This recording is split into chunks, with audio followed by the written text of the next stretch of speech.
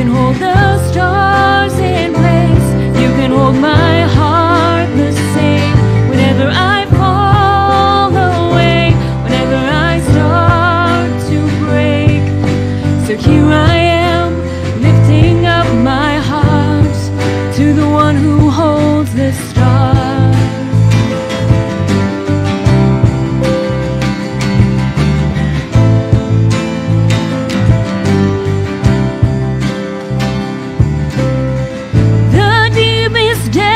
Darkest nights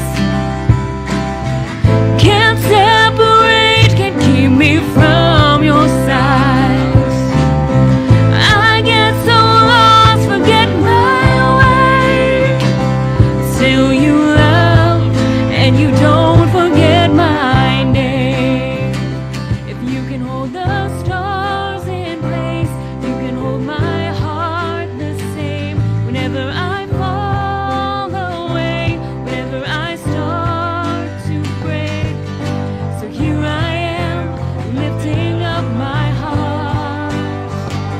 you can calm the raging sea, you can calm the storm in me. You're never too far away, you never show up too late.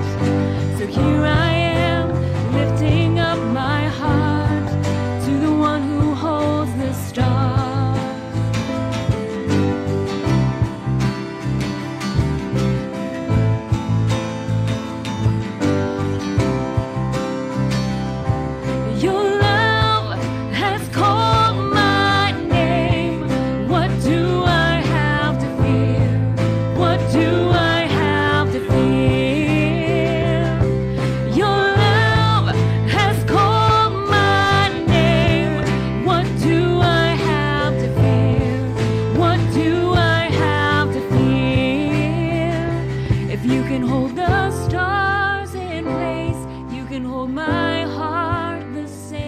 Whenever I fall away, whenever I start to break. So here I am, lifting up my heart.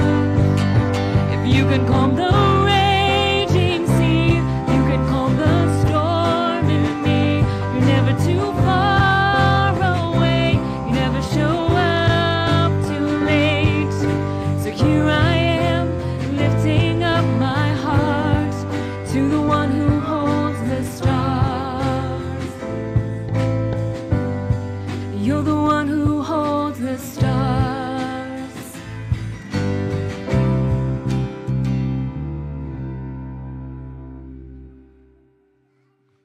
It's amazing how God holds the world in his hands, how he created it just with his voice. And we celebrate him here on Sunday. Each Sunday we celebrate what God is doing in our lives. So we ask him this morning that the Lord would come down and he would encompass, that we would invite him this morning to inhabit, to encompass and join us as we praise an audience of one.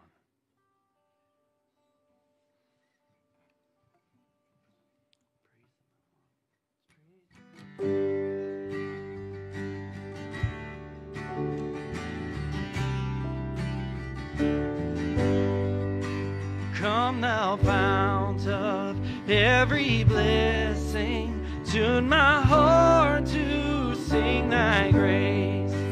Streams of mercy never ceasing, call for songs of loudest praise. Teach me some melodious sonnet sung by flaming praise the mountain, fix upon it, mount of thy redeeming love.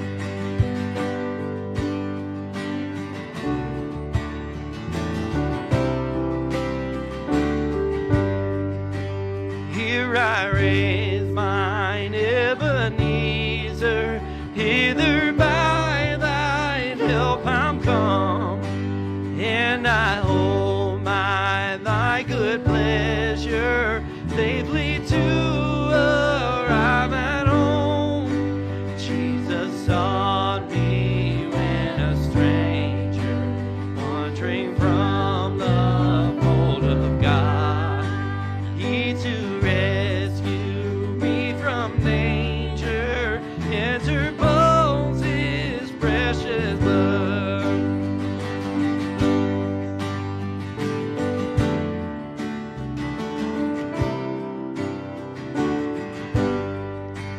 Oh, to grace, how great a debtor daily I'm constrained to be. Let thy grace, Lord, like a fetter, bind my wandering heart to thee. Prone to wander, Lord, I feel it, prone to leave. There's my heart, Lord, take and seal it for thy courts above. Prone to wander, Lord, I feel it, prone to leave the God I love. Here's my heart, Lord, take and seal it for thy courts above. Let's sing it together. Here's my heart, Lord, take and seal it for thy courts above. Here's our hearts, Lord, take it. Dear Heavenly Father, Lord, this morning,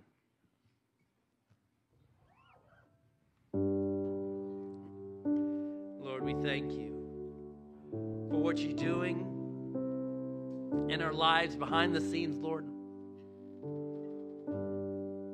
We thank you for the blood you shed on the cross, Lord.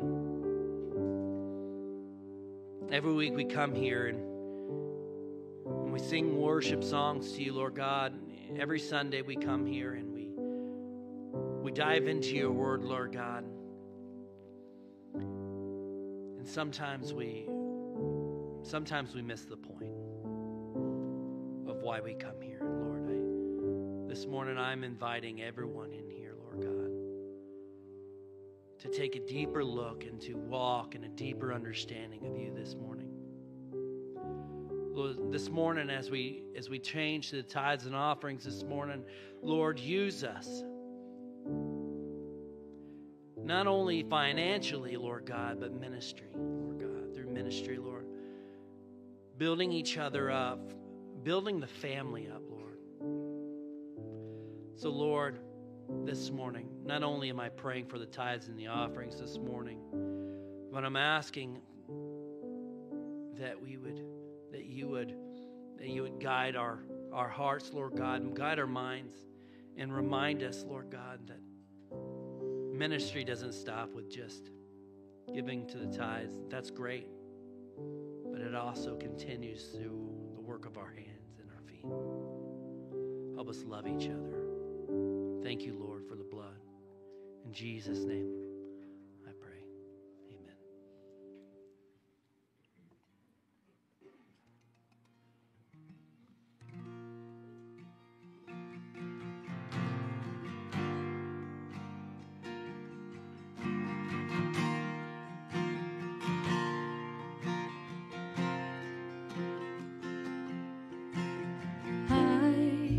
Was a wretch, I remember who I was. I was lost, I was blind, I was running out of time. Sin separated, the breach was far too wide. But from the far side of the chasm, you had me in your sights. So you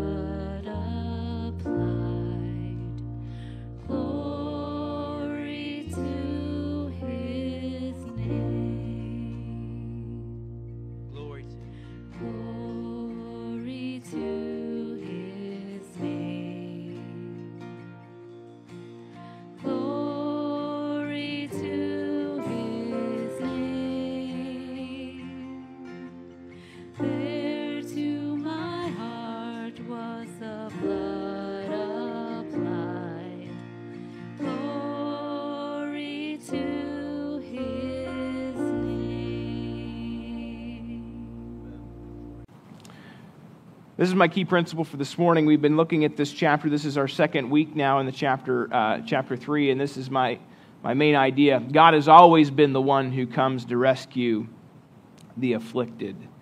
We're in the book of Exodus by extension of the Easter season, and that might seem backwards, right? Why are we in the Old Testament to talk about Easter? Well, what we find, and one of the things we were...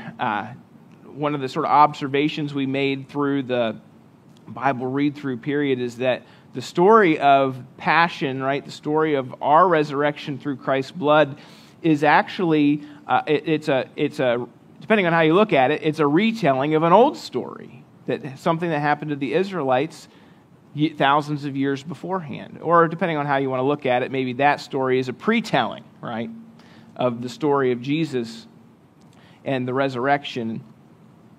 And so Exodus tells the same gospel story, right? The Old Testament has the same gospel as the New Testament, the same message of a God who comes to deliver a people afflicted under slavery of something that they can't get out of on their own. Only by God's mighty hand is there any hope for the people of Israel. Does that sound familiar? Right? Does that sound familiar? Does that sound like the story of Jesus and our story in our relationship to Him? I hope that we can begin to see the pieces there. And so in a couple of weeks, we're going to start in a series, a 6-week series in Exodus chapter 10, 11, and 12, looking at the story of Passover and connecting the details of that story to the story of Jesus. But in so doing, we wanted to do a little introductory series to look at the beginning of the book of Exodus. And what we see is those same themes repeated again and again. And we loved last week, Pastor Bruce Linhart came and brought the word and talked about the burning bush and the significance of a bush that was on fire but was not burning up. The significance of Moses' story, right, to get to that wilderness place. And Pastor Bruce talked a lot about the concept of holy ground, right? And so what we're going to talk about, what we're looking at today is an extension of that moment, that holy ground moment, and really the conversation that ensues after that. But Moses is on a mountaintop. And this is hard for us who are Floridians. If you were born and raised here, a mountaintop is sort of a foreign concept. But for any of you who grew up north, I grew up in western Pennsylvania, surrounded by mountains. And so you know what a mountaintop's all about. You know that nobody lives on the mountaintop because, as one of my wife's family members from West Virginia once said, nobody wants to live on a hill. Right? If you ever lived on a hill, you know the frustration that brings in the wintertime when the snow starts and the ice is filling your driveway, and it's the difficulty, right, of being on that hill. So the mountaintop is a place of, in the Bible, it's a place of seclusion, right? Because nobody wants to be there. Because it's hard to live on the mountaintop.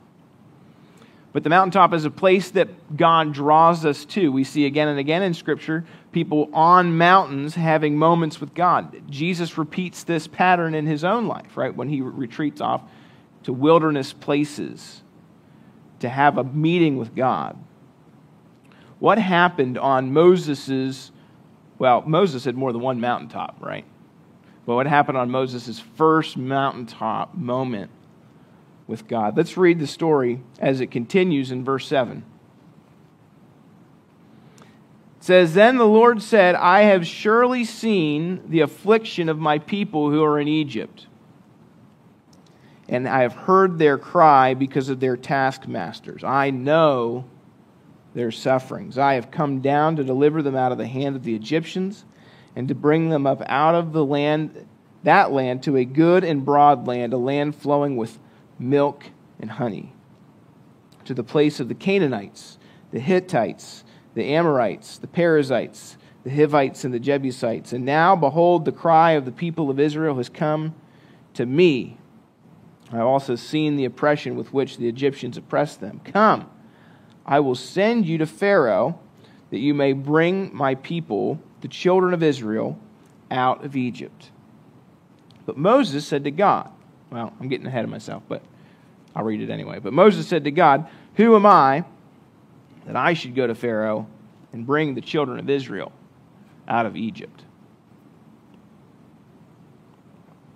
So this first section, I've attached this idea to it, that God is a rescuer, and that's from our key principle already, right? The idea of a rescue that's impending. We talked the first week in this series about suffering a lot, and about how that question everybody has, right? If there's a good God, if there's an all-powerful, good, benevolent God, then why is there so much suffering in the world? Why is there so much pain? And when we read the story of how the Israelites got into Egypt, it's a story of a situation where God was blessing them. You guys remember how we got to Egypt, right? They originally were in Egypt to escape a famine. So Egypt at first represented not a curse, but a blessing. But then they stayed, and slowly what happened was there arose a king who knew not Joseph, and the Pharaoh saw the blessing of God's people, how fast they were growing, how many babies they were having, saw that as a threat. And so he brings them under slavery. And then after the slavery plan doesn't work, he brings them under something even worse, and he makes a command that all of the male children of the Israelites were to be thrown into the Nile. And so this is a human rights crisis, right, of epic proportions, right? This is serious oppression, right, and persecution God's people are under. And the crazy part of the story is that it's clear that God led them there. And so this leaves us with lots of questions, doesn't it, right? And it would, if you were an Israelite, it would leave you with even more questions, because it's not just an old story, it's what you're experiencing. So the whole of chapters 1 and 2 plays out, and God doesn't really say anything until the very end. You guys remember that? God's opinion on what was happening to his people doesn't get told to us at the end of the chapter. But what we do have is the story of a baby, right? This baby Moses, who was rescued up out of the Nile through this ark that his mom made and covered with tar, and it was found by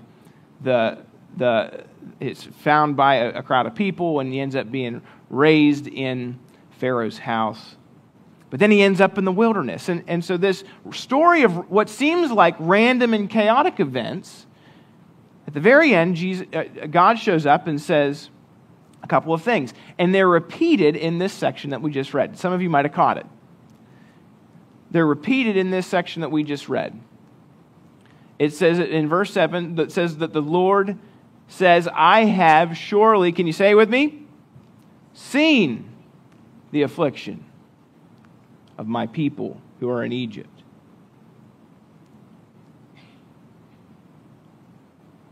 The Bible from the very beginning doesn't stray away from the question and the problem of suffering, right? That thing that everybody wants an answer to. If God's good, why is there suffering?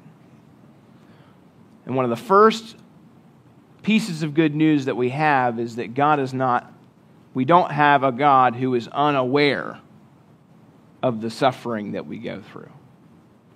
That he sees it. That he's looking. That he hasn't turned his back from his people. How many of you have had a moment where you weren't sure maybe God has turned his back away from me? Right? But in this moment, God shows up to Moses and says, I want to dispel a myth. I want to correct something you might believe that the enemy might have convinced you of. It's not that I'm unaware. I see the affliction of my people. I can see that they're struggling. I can see the dark circles under their eyes because the taskmasters are so brutal and so cruel, right? I can see the hopelessness. And it's not just a temporary thing that they're under, right? This is 400 years of slavery, so this is generations of hopelessness And God says, I can see all of that. Doesn't stop there, right? What's the next thing it says that God says? It says, I've seen the affliction of my people who are in Egypt. I have heard their cry because of their taskmasters. 2 weeks ago, we talked about how God always responds when his people cry out. Like a mother with their child, they can't help but respond to the cries of that baby. God can't help but respond to the cries of his people. He can't not hear it. He always hears it. See, the problem is that from their perspective, it felt like they had been crying for a really long time and God had been doing nothing. But what the story in chapter 2 tells us is that God had already been moving for decades. Before this moment with Moses on the mountaintop, he had been moving for decades to put Moses in this spot. What's the next thing? He says, I know their sufferings. Suffering is a heavy word, right? It's not just pain. It's pain that has been going on for a long period of time. It implies the elapsing of time. Suffering. Somebody says, I know your pain, right? That's a comforting statement because pain has this way of isolating us, right? If we're walking through, we lose a loved one, right? There's this sense that like nobody understands what I'm going through. And in a way, when we say that, we're kind of right? Nobody has gone through your exact life situation. Nobody's lost that loved one before. But how interesting that in this moment, God says to Moses, I know your sufferings. It's not just that I see it. It's not just that I've heard the evidence of it in your cry. He says, I know what you're going through. We talked about a couple of weeks ago how God isn't just somebody who can empathize with our weakness, with our pain. He can sympathize, right? He's been there in Christ, right? In Jesus, he experienced all of that. Isaiah beautifully tells that story in a prophecy about Christ. It says, surely he has borne our griefs and he has carried our sorrows. Yet we esteemed him stricken, smitten by God, and afflicted. See that word again? Afflicted, right?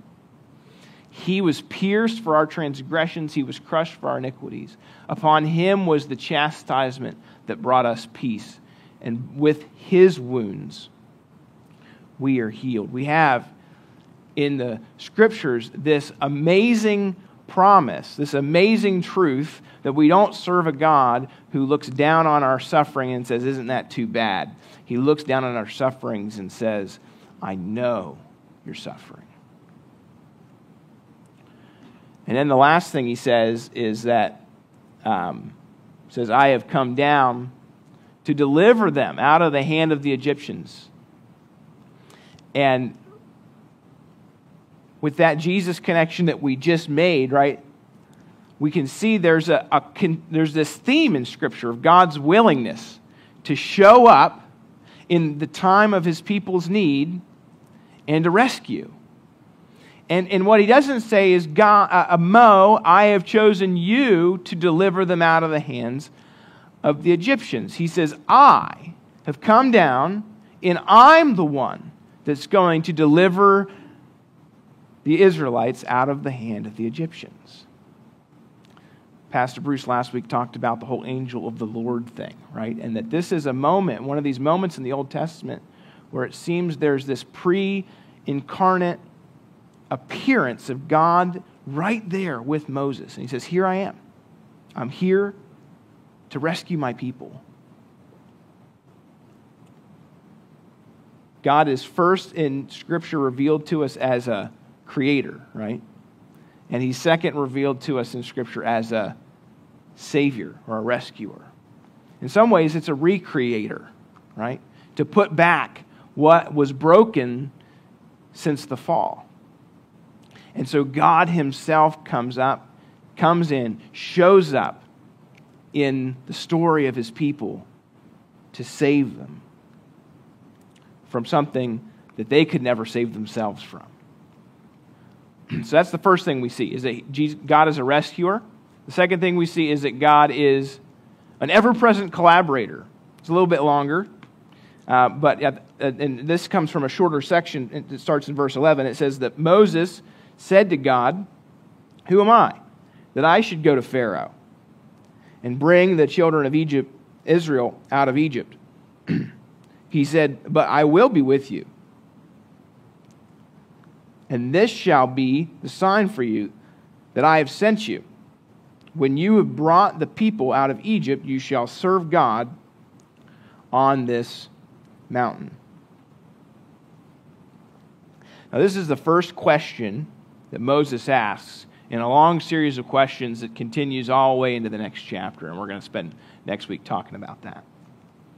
But his questions start with logical, and then they start to get more and more belligerent as the story goes on. If you're familiar with the story, we can start to read in all the stuff from chapter 4 where Moses basically tells God, "I can't do this." Which, by the way, how many of you would be there with Mo? Moses is an incredibly relatable character in the story. And it starts with this question, "Who am I?" And it's a legitimate question. Why? And I don't even think we have to start with the why me. You know, Moses, the ex-con, or Moses, the guy on the run, right? The guy who is on the FBI most wanted list, right? For killing an Egyptian taskmaster. They're at least their equivalent of the FBI most wanted list. Says, this is not exactly the guy that you want representing you before the Egyptian government. A guy who they want to put in jail. But before we even go to that, I think there's something deeper in the question that Moses is asking. Who am I that I should go to Pharaoh and bring the children out of Egypt? Is why do you even need me, God? Right? Why does God even need any of us? See, he's the one, if we believe chapters 1 and 2 of the Bible, right, he's the one that created everything out of nothing with just his word. He's in an instant he created galaxies. So do we really think he needs our help to defeat a king in Egypt? Right? Like Pharaoh's might and God's might, are they even in the same category? No. But yet God shows up to Moses and says, "I'm sending you." And so Moses is just the first guy to ask the question that I think we all ask. God, who am I? Why do you need me? Don't you have the capacity to do this without me? And of course the answer to that question is affirmative. Yes, he doesn't need you. But he wants us, right? And ever since the beginning, God has been this collaborator, this person who wants to work alongside his image bearers, man and woman. That was the whole point in the garden, right? I'm putting you over this place. I'm putting you in charge. Be fruitful and multiply. Fill the earth and subdue it. That's always been God's plan A. God could have filled the earth and subdued it. He could have done all of that by himself. He chose to create us and to give us that assignment. And what's interesting is he's not like an absentee manager boss who likes to give assignments and then disappear. Don't you love it when that happens?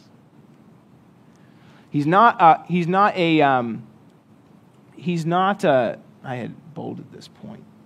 He's not a delegator, he's a collaborator. Because that's the next thing. That is Moses' or God's response to Moses' question. He doesn't really explain the whole collaborator thing. We know that from Genesis and from his nature in every other moment in human history where he chooses to use us. But what God does say is, I'm going to be with you. I'm not just delegating, hey, take care of this for me. I've got other more important things to do. I've got other galaxies I'm spinning. So if you could go and save my people, that would be great, Mo. He says, I'm going to collaborate with you. I want you to go and be my mouthpiece, but I'm going to be with you. You see that? I will be with you, and this will be the sign for you. Where have we seen this before? We've seen this later in the New Testament, Matthew 28, right, where Jesus sends the 12, or well, at that point, the 11, out after his ascension. He says, go into all the world and make disciples of all nations. So it's very, if we look at it, it's actually a very similar assignment. Hey, go into this place where you're not going to be welcome, but you're going to rescue people. And I'm going to give you signs and wonders to do that. And by the way, how does it end? Some of you remember? And I'll be with you always, even to the end of the age. So God's people doing God's work God's way will never lack His provision. That's the old preacher saying. But it would also never lack God's presence.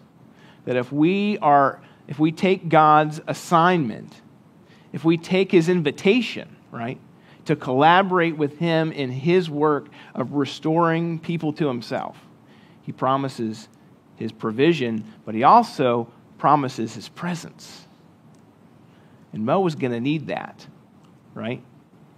Walking for the 8th time and the 9th time into that palace to say the same thing, to get the same result, right? He was going to need that reminder, I'm with you. Verse 13 continues the next point, that God is dependable. This is a big section. 13 starts, then Moses said to God, if I come to the people of Israel and say to them, the Lord, the God of your fathers has sent me to you, and they ask me, what is His name? What shall I say to them? God said to Moses, I am who I am. And He said, say this to the people of Israel, I am has sent me to you. God also said to Moses, say to this people of Israel, the Lord, the God of your fathers, the God of Abraham, the God of Isaac, and the God of Jacob, has sent me to you. This is my name forever. And thus I am to be remembered throughout all generations. This is a famous section. It's also kind of a weird section, right? At least it's weird in the way it's translated in English. It's I am doesn't sound like a name, does it? If I introduced myself, well, first of all, it would be totally blasphemous. But like if somebody introduced themselves as I am to you, you'd be like, that's not a name, that's a sentence, right? Or a phrase at least. And so what's going on here? Well, Moses makes a good point. Moses was raised in polytheistic Egypt, right? Surrounded by the myriad of gods that the Egyptians worshipped. So everybody had a god. It's kind of like now, except we do it more secretly, right? We don't worship statues. We worship bank accounts and car payments and all that stuff, right? So we're not that different from them. But we all know, like the Egypt, just like the Greeks, like they had this panoply of gods that they worshipped. And so Moses makes a great point. He says, when I go to tell them that this God has come to save them, I see the burning bush, I hear your voice, I have no choice but to believe you in this moment. But they're not here right now. So when I go and represent you with this message, who am I saying has sent me? And God makes the introduction. See, there's a couple of words that are used in this chapter and in the Bible in general, especially in the Hebrew Bible, that we all translate different forms and different ways in English. So I want to help you out a little bit here, right? So there's a couple of words. The first one is the word Elohi or Elohim. You guys have heard of that one before? And Elohim is the Hebrew word that we usually translate just the word G-O-D, God. But the problem is, Elohim is not very specific. Elohim is like me introduce you. We have an introduction, and I call myself human. Right? That would be accurate. It's just not helpful. You already knew I was human by looking at me. And so when the Bible says just God, it's the word Elohim, and when it's capital G, we know it's referring to the God of Abraham, Isaac, and Jacob. But it's underneath it is that word Elohim, which could refer to any deity. Okay? The second word we see the most often, at least in this chapter, is the word, or it's actually, we translate it as a phrase, the Lord. And so the Lord is, when we see that show up in the Old Testament, especially when it's capital L-O-R-D, we know it's the word Yahweh, which is God's name. That's his proper name, right?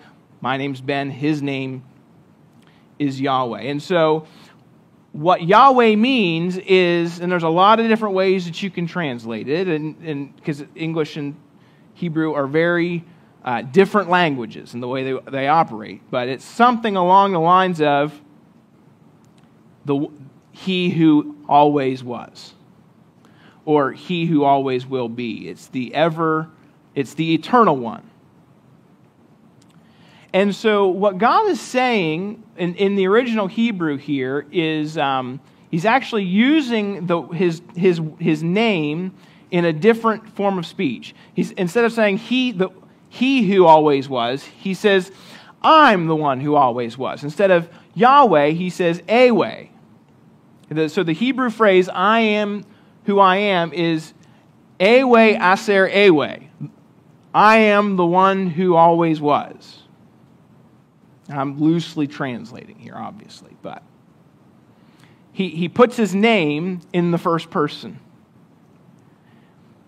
Now, what is the significance of that name? What do we know from the Bible? Names are always important.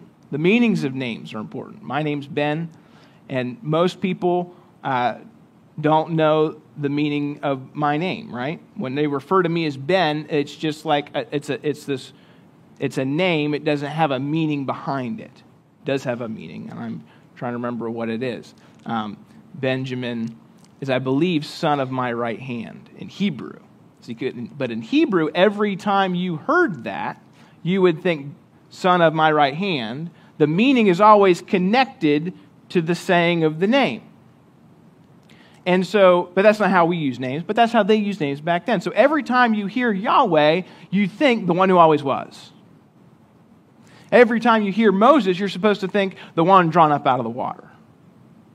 And so Moses is named by the salvation moment that little baby crying was heard and was rescued from impending death and otherwise would have drowned with thousands of other babies just like him. He was marked by that moment, by his name. God is marked in the Hebrew text by his name as what? Not just any God. Not just Elohim. There's lots of Elohim out there, at least in their worldview, right? But he's a specific Elohim. He's the Elohim who always was, who always is, who always will be. And so actually when you see the phrase the Lord God, what it's saying is Yahweh Elohim, or Elohim Yahweh. It's the God who always is, always was, always will be. Behind God revealing his name, he's communicating something about himself. So that when the Israelites got their backs against the Red Sea, right, and the Egyptians are coming with their chariots, what are they supposed to remember when they cry out to the name of their God? He's always been there in the past. He was there for us back then. He'll be for us now. He'll be for us in the future. He's dependable. He's reliable. He's pre-existent. And he's different than any other little G-O-D God. That was what he was communicating in this phrase. That's all well and good, that he always was, always is, always will be. But there's one more thing about his nature that's critical for the good news to be good news. Because just being is great, but what is he doing? Well, he's a rescuer, but he's not just any rescuer. He's a rescuer with a mighty hand, and that's what he communicates in the last verses. Look at verse 16. It says, "Go and gather the elders of Israel together and say to them, Yahweh, the Elohim of your fathers, the Elohim of Abraham, the Elohim of Isaac and Jacob, has appeared to me, saying, I have observed you and what has been done to you in Egypt. I promise that I will bring you up out of the affliction of Egypt, to the land of the Canaanites, the Hivites, the Amorites, the Perizzites, the Hivites, and the Jebusites, a land flowing with milk and honey. And they will listen to your voice, and you and the elders of Israel shall go to the king of Egypt and say to him, the Lord, Yahweh, the Elohim, the God of the Hebrews, has met with us. And now, please let us go a 3 days journey into the wilderness, that we may sacrifice to Yahweh, our Elohim. I will know, but I know, he says, this is God speaking still, that the king of Egypt will not let you go unless he is compelled by a mighty hand. So I will stretch out my hand and strike Egypt with all the wonders that I will do in it. After that, he will let you go, and I will give this people favor in the sight of the Egyptians. And when you go, you shall not go empty, but each woman shall ask of her neighbor and any woman who lives in her house for silver and gold jewelry and for clothing. And you shall put them on your sons and on your daughters, so you shall plunder the Egyptians. Every detail of what he just talked about was already revealed to Abraham back in Genesis chapter 15. They would go to Egypt, that he would bring them up out of Egypt. They would leave Egypt with cash and prizes. And so, but the thing I want to clue in on right before as we close, is that phrase that's right in the middle there. God knows that the king of Egypt will not let them go, it says, unless, I'm going the wrong way. Unless he is compelled, it says, by a mighty hand. So I will stretch out my hand, and by implication, his mighty hand, right? This phrase, a mighty hand, shows up 16 times in the Old Testament to refer to God, and actually, usually it's referring back to the salvation of God's people in Egypt. It's saying, remember when I did that thing? Remember all those plagues and the Passover? Remember the Red Sea? All of that story? Who did that? You think Moses did that? No, Moses didn't have any of that if it wasn't for me. Deuteronomy 4:34 says, has any God ever attempted to go and take a nation for himself from the midst of another nation by trials, by signs, by wonders, by war, by a mighty hand and an outstretched arm? God's mighty hands are a comfort, right, to God's people. Because God's mighty hand is used to rescue them, and it's used to afflict and to defend them against their enemies. It's like in Psalm 23 where it says, your rod and staff, those weapons, right, are a comfort. Weapons don't usually comfort people unless they're being used in their defense. And so we have a God who has a mighty hand. Israel could never gloat about their salvation and position as God's people because God did all the work by his mighty hand. And I think it's interesting. I don't know if there's any significance to it, but notice it's not his mighty hands. He didn't need both of them. He only needed one. Right? He just shows up, and that in and of itself is the rescue plan. Peter says in chapter 5, verse 6, he says, "Humble yourselves, therefore, under the mighty hand of God, that at the proper time he may exalt you, casting all your anxieties upon him, because he cares for you." His care, his presence is always being and always will being is great news. But if it wasn't for his mighty hand, if he wasn't stronger, more powerful, more sovereign than anyone, any other thing, any other person, any other deity, any other power, then it wouldn't be good news. But we have a God who has a mighty hand. I'm going to ask that you bow your heads.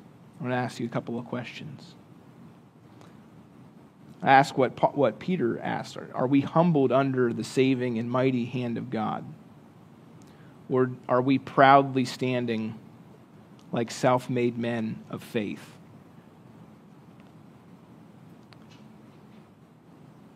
Do we know that the same God who rescued Moses and Israel has saved us by the blood of his Son, Jesus Christ?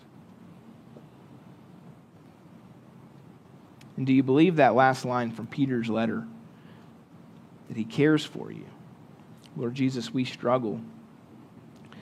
We struggle in the midst of our sin. We struggle in the midst of our lives to remember these truths. Would you help us to know that from the beginning you've been a God who rescues. You've been a God who's been restoring brokenness. You've been a God showing your love to your people. So, Lord, would you restore us to yourselves in all the ways that we need restoring? Would you heal us? Would you hear us as we cry out? And I don't know what we need to say. But for those of us who need a rescue this morning, would we cry out? And we know that we have a promise that you'll hear us when we do. In Jesus' name we pray. Amen. Amen. Let's stand up one more time. Let's worship the Lord this morning.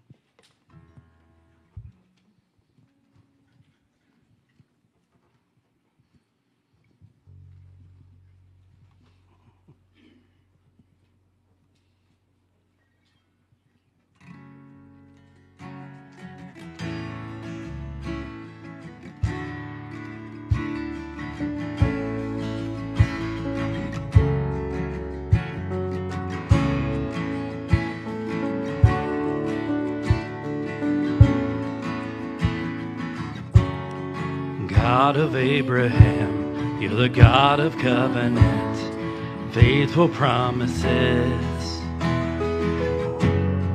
And time again, you have proven you'll do just what you said. Though the storms may come and the winds may blow, I'll remain steadfast and let my heart learn when you speak a word will come to pass. Great is your faithfulness to me. Great is your faithfulness to me. Yeah. God from age to age, though the earth may pass away, word remains the same. Your history can prove, Lord, there's nothing you can do. You're faithful and true. Though the storms may come and the winds may blow, remain steadfast and let my heart learn when you speak a word will come to pass. Great is your faith. Great.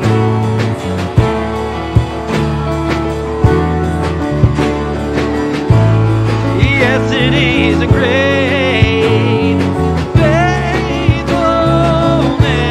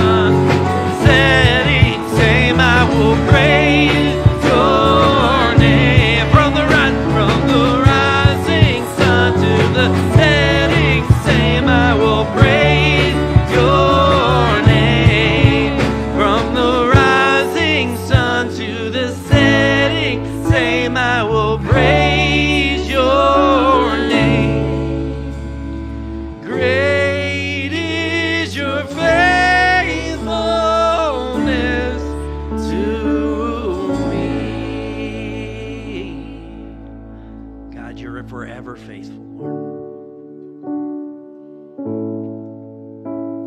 Lord, our faith and our hope is found in you, Lord. Let our faith not grow dim, Lord God. Let our faith not grow stale this week, Lord. Let our hope not fade, Lord God, with time. But help us to be forever vigilant in you. We need our rescue comes from you and from you alone. This week, help us with stamina, Lord God. We find our rest in you, Lord God. Great is your faithfulness. Lord, bring us back next week, Lord God. Help us go out this week and share the news, the good news of the year. Forever faithful, even in Moses' time, Lord God. Today, you are still the same. Bring us back safely in Jesus' precious name.